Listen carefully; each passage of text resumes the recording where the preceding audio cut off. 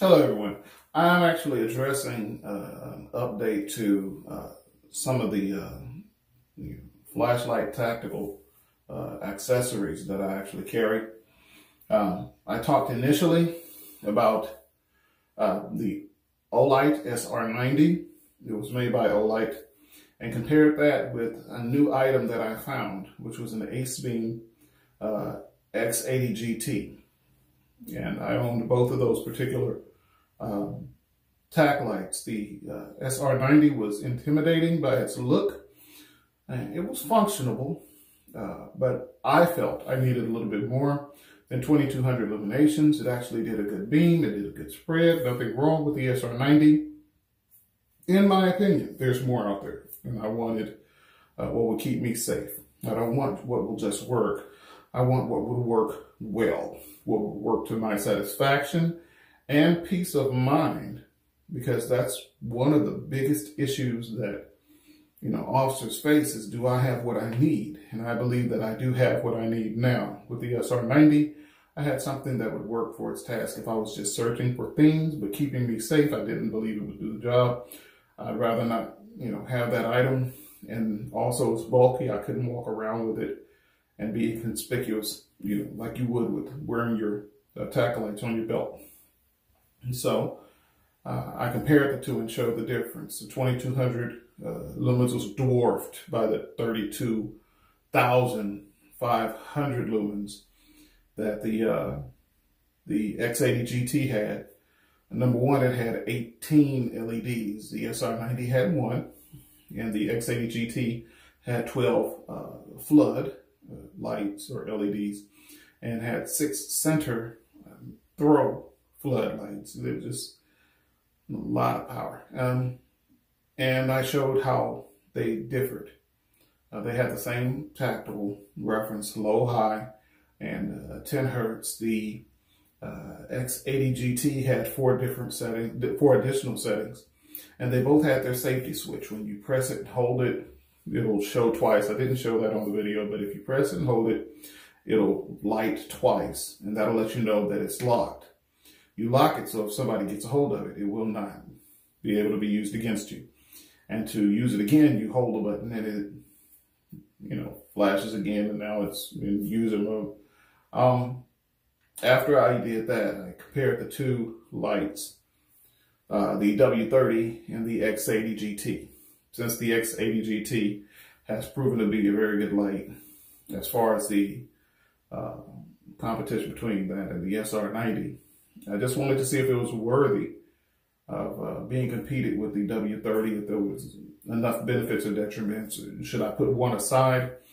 And in my opinion, the close tactical reference of the X80 GT, I would probably use that.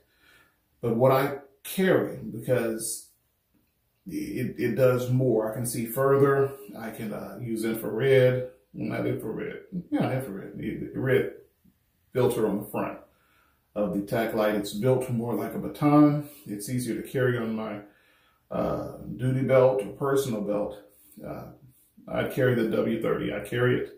It's lighter. It has less lumens. It doesn't get as hot. There's pluses to the W30, and there are minuses to the W30 when you compare it to the X80 GT. But the W30 is easier to carry on my particular belt. So I feel comfortable walking around regularly with a double cuff case with stagnated sessions for the back cuff is lower, the upper is for the front cuff, so you know that you're definitely grabbing one set of cuffs, so you won't have to fumble with that. And in front of that, I have the Blackhawk optical holster. It could work with a Blackhawk optical tack-light, which is probably what it's made for, Blackhawk optical. But I use it with the W30, and I like the way it sits in the holster. It sits up. The base is sitting down, and the lamp reference is facing up, and it fits. It fits. I feel comfortable driving with it. I gave it a little time to see how I felt, if I felt like it was pinching or if I was going to be able to get out and get in without causing any issues to the holster itself, and it functions. It really does. So this is what it looks like. It has a silicone strap around the front of it.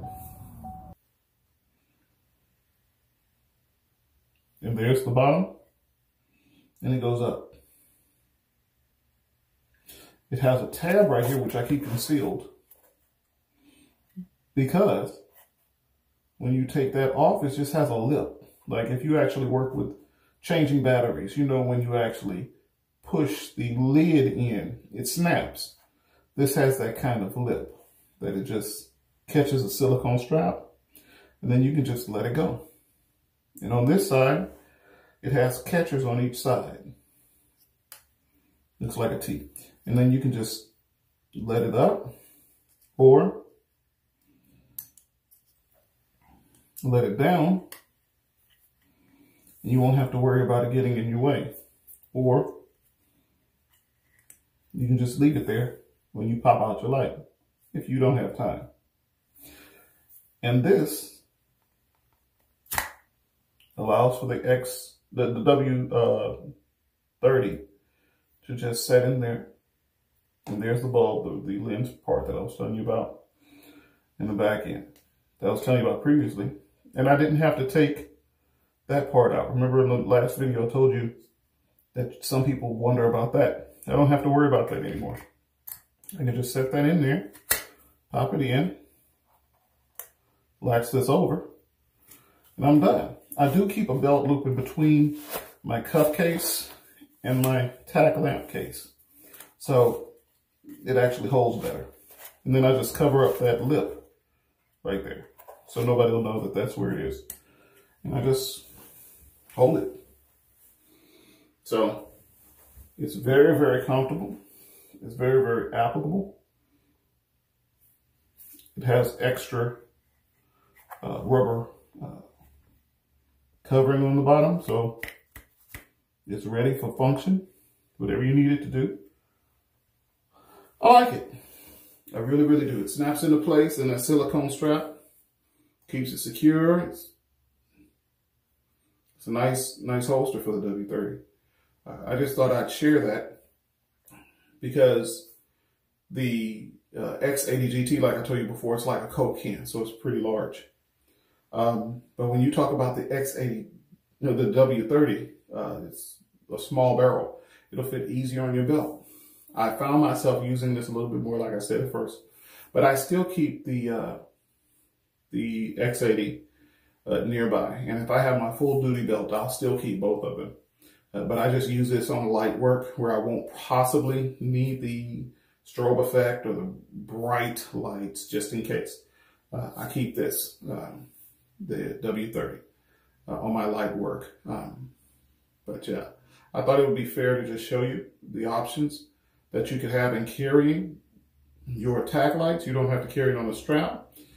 You don't have to carry it in your pocket. You don't have to carry it inside of your belt, between your pants and your belt. You can actually get a holster for it that fits very well. It's not expensive, and it makes you look very professional. I like the look, I like the feel, I like the function. It's a good holster.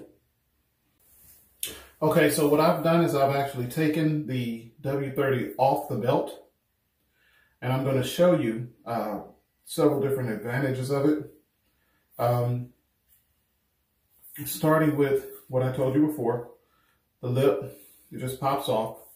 How it pops out, that's done. And you get to see on the inside, there's a screw mount there.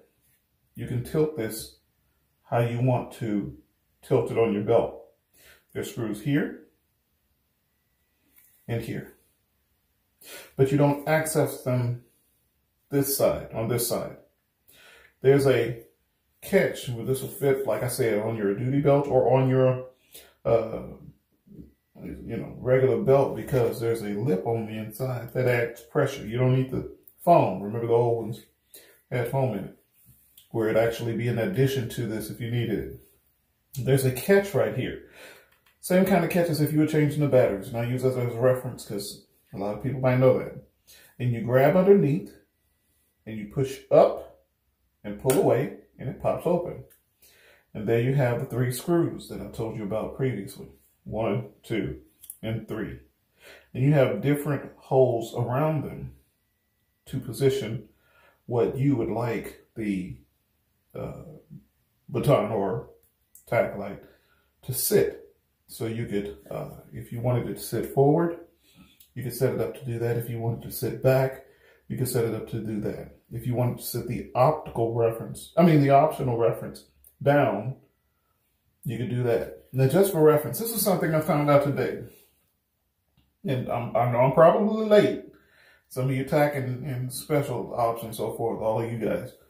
Don't judge me. I'm not that guy, okay? I'm just talking about lights. Not, AR-15s with cyber scopes and all. We talk about lights. That's what I'm talking about. I'm talking about lights.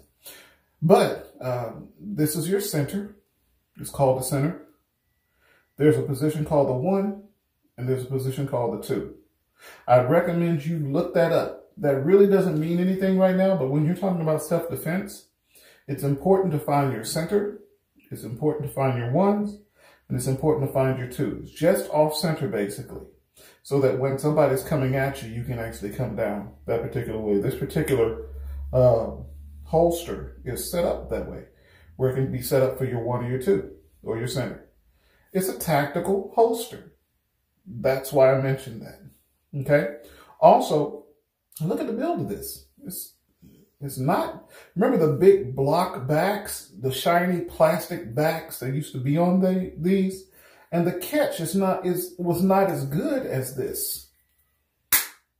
This is a good holster. I like this. It's got drainage inside the holster, so just in case water gets to it, it won't get inside your tack light. And the pressure on this is not great, but it's secure. So this is the Blackhawk Night Ops holster for a tack light.